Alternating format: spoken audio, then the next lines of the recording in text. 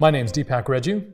I'm Hayley Satrom. And I'm Garrett Kell. And because there's not enough podcasts these days, we're starting a new one called Counseling Talk. We're excited to call it Counseling Talk as opposed to Counselors Talk because ultimately we really want this podcast to not only be for counselors, but to be for the church, people who are every day laboring alongside other people who are hurting. This is for you. This is a resource brought to you by 9Marks, who's there to build healthy churches.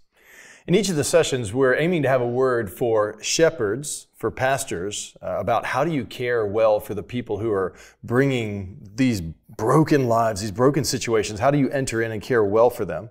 While at the same time having a word for sufferers. We're assuming that everybody's suffering, including sometimes the pastors. How do we have a word, a gospel word for you about how Jesus can enter into your brokenness and help? And then for the sheep, fellow sheep who are coming alongside the sufferers, partnering with the pastor so that the whole church can help one another to heaven. We've got three kinds of shows. First, we're going to talk about problems. So we'll be covering anxiety for a few episodes, the very difficult topic of suicide, and also pornography in our first season. We'll also talk about principles. Yes, we have three principles in season one. Confidentiality. How do we set expectations about how information is going to be stewarded? When do we share it? When do we not? How do we talk about that?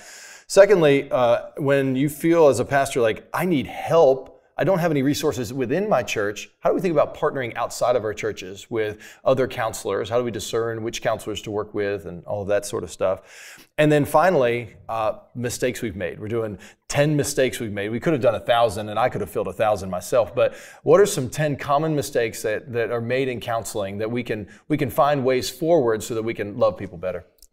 And then we're also going to interview people that are helpful to you as we get to know them better through the show. So we started with Stuart Scott, who helped us think about how to minister to parents who have wayward children.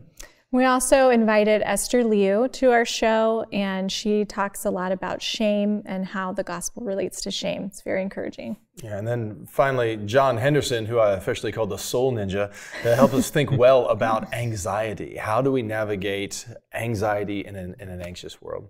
So we hope this podcast, this first season, will be a blessing to you. We ask that you pray for us. We're praying for you.